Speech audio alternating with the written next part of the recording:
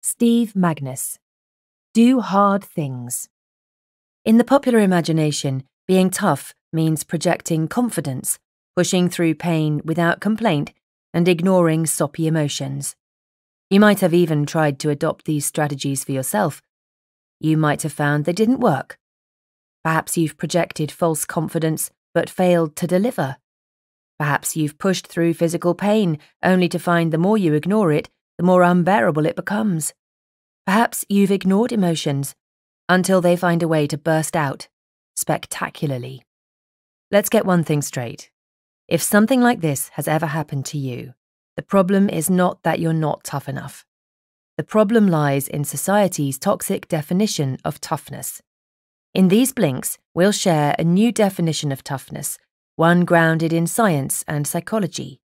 What's more, we'll guide you through strategies for building this toughness in yourself. Toughness isn't about projecting confidence, it's about uncovering authenticity. Who do you think of as tough? Many people will think of a John Wayne type, someone who suffers silently, stoically ignores pain, and wouldn't be caught dead talking about their feelings. But this popular image of toughness is deeply flawed. In fact, science and psychology find that stereotypically tough behaviors such as these are counterproductive to cultivating lasting resilience. It's about time we redefine toughness. 4 key behaviors form the foundation of real resilience. Each of the next blinks will guide you through one of these behaviors. Let's start with the first behavior. Toughness isn't about projecting confidence, it's about uncovering authenticity. In other words, to be tough, you need to ditch the facade. Let me explain. Old school toughness is all about projecting a facade, creating an image of toughness that depends on overstating your endurance levels and capabilities. The problem? It's demotivating when our expectations don't match up at least partly with reality. So if you've said to yourself or to others that learning Icelandic will take you 6 months max, but 6 months in, you're still struggling with basic grammar, you're likely to give up. And giving up isn't exactly tough, is it? True resilience depends on being real with yourself. It might not feel tough to admit that it will take you years to pick up a new language, but when your expectations and reality overlap, you're more likely to ultimately succeed. Being honest with yourself is what will allow you to pursue your goals relentlessly, improving your endurance and performance over time. Need more convincing? A study of elementary school students found that overconfident readers often chose books way above their level of comprehension. Think, a 3rd grader trying all 607 pages of the final Harry Potter book. Unsurprisingly, those readers typically abandoned their book after the first few paragraphs.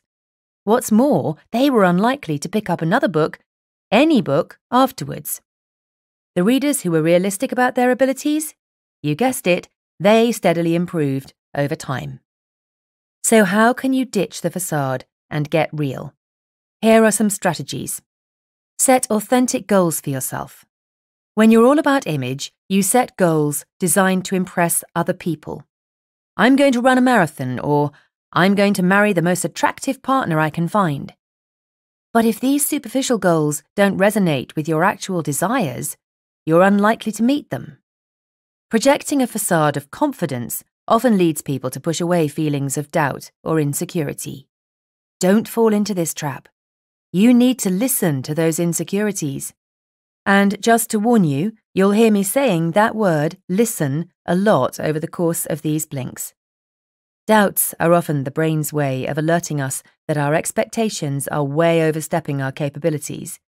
Listening to doubt allows us to reassess, recalibrate, and set up for long-term success. You can cultivate true confidence, not just a confident facade, with a trick called raising the floor. Set an unrealistic goal, say doing 100 push-ups a day when you're not in shape, and when you fail to meet that goal, you have to lower the bar.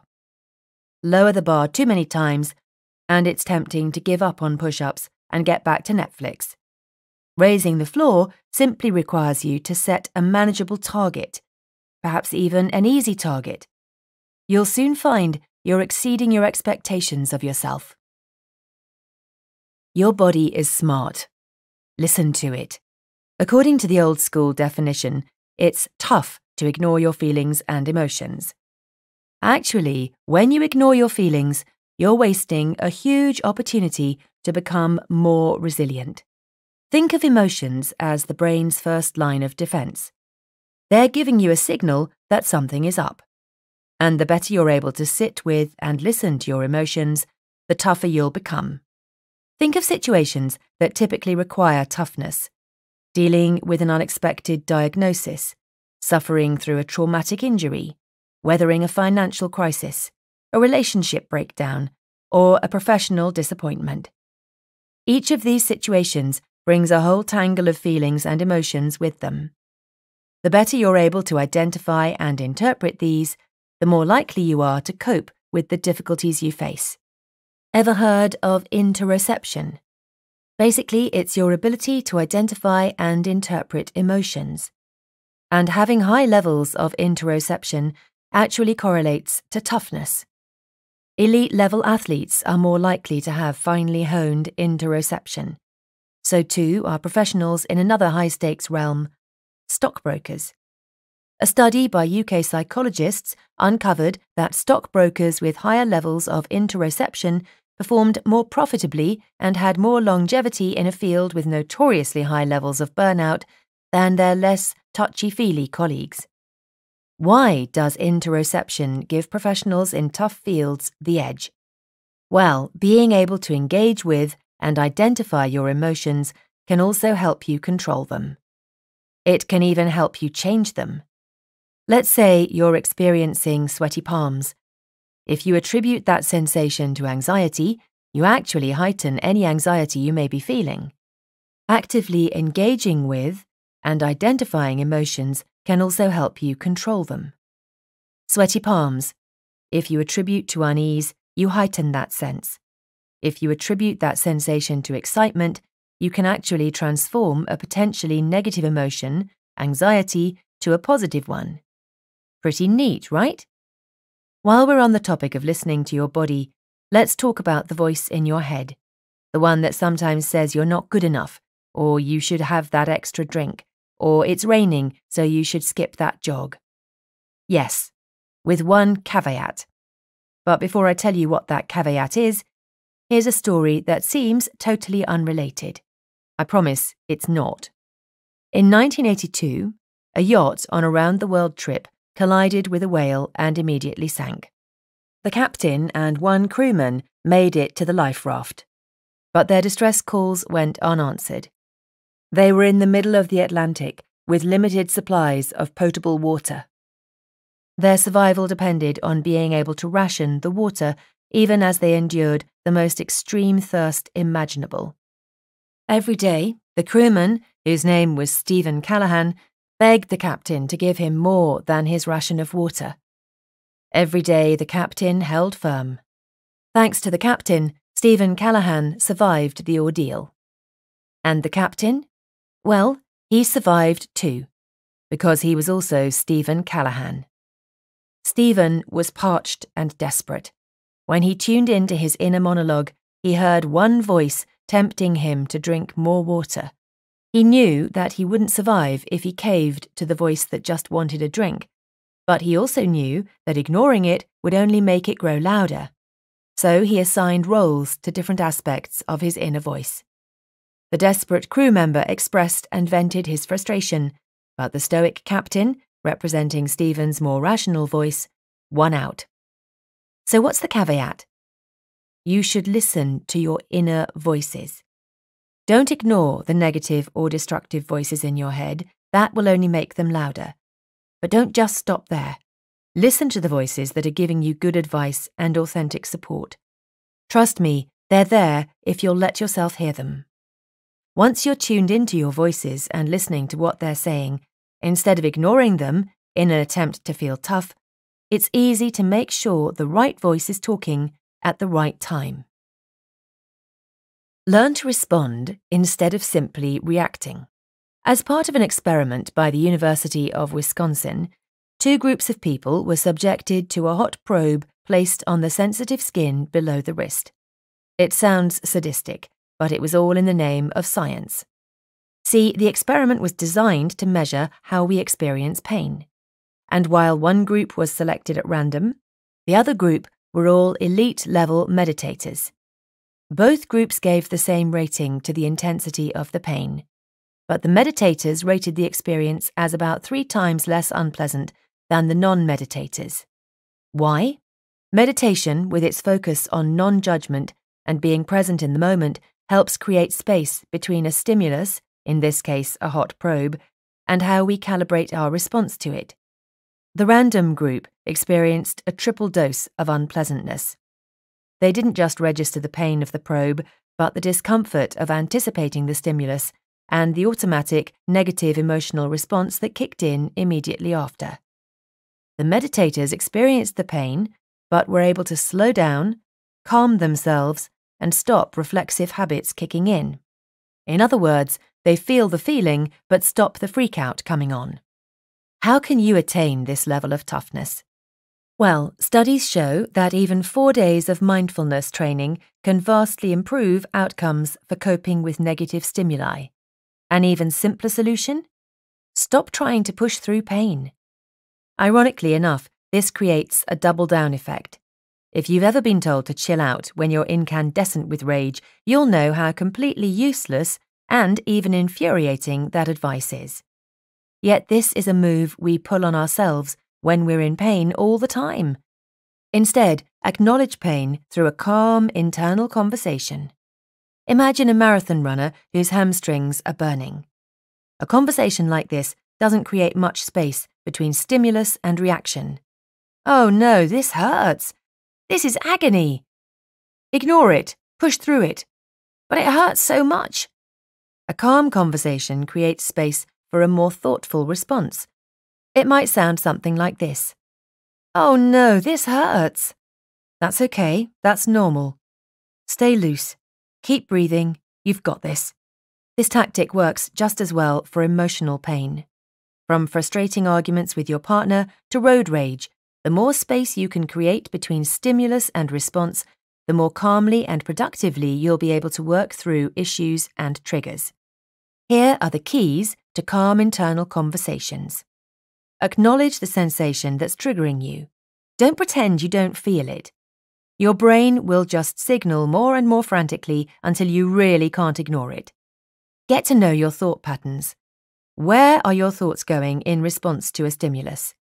Is there a pattern you can identify? Why do you think they always move in this direction? Admit when you have the urge to give up or explode. Try and use self-talk to pass through that urge. This is a high-level mental maneuver, and you won't always accomplish it perfectly, but the more space you can create between experience of feeling and capitulating to the urge for a freak-out, the more likely you are to successfully navigate challenging situations. The secret ingredient to real resilience is drive.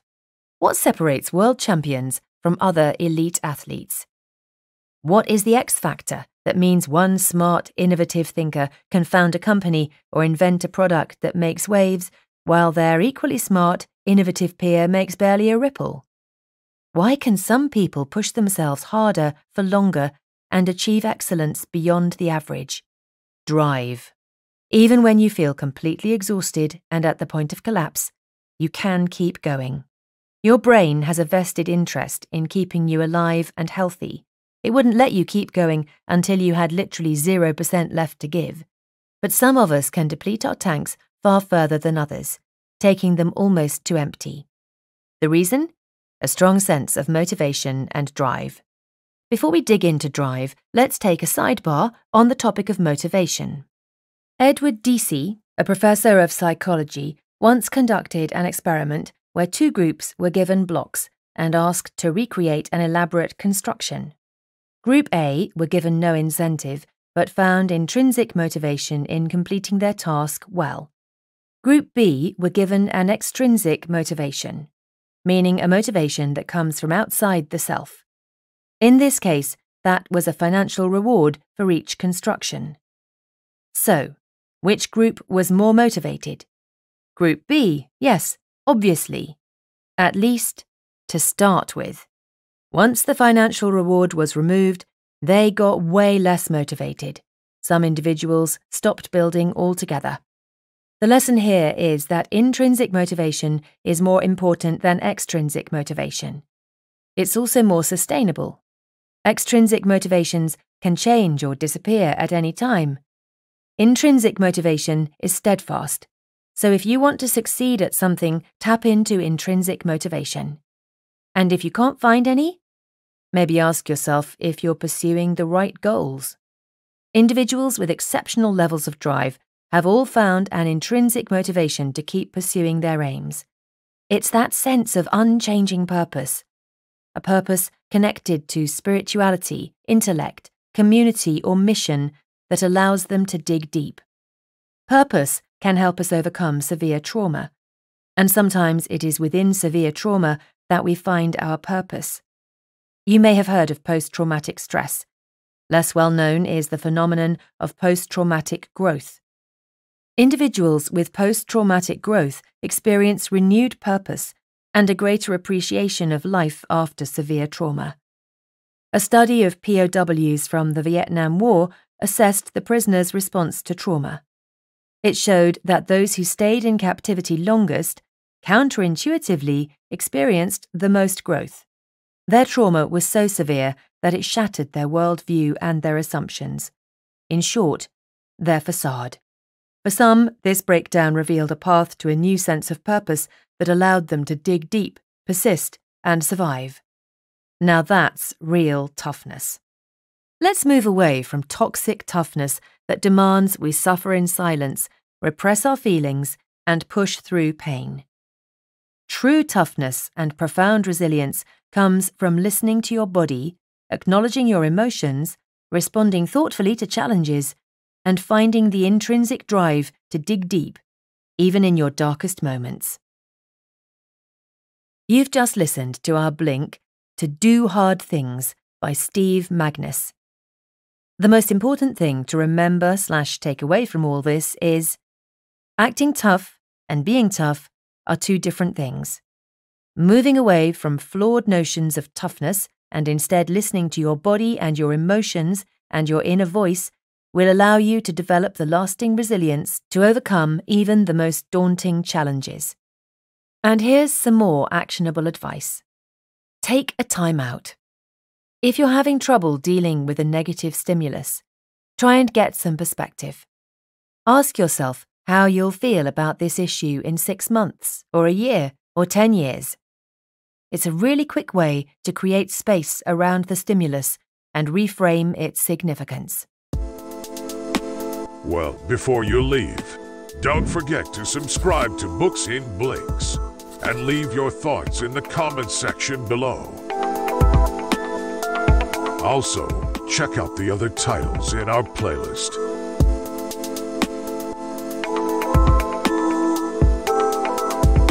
I'm Pedro from Books in Blinks, and I hope to see you here again.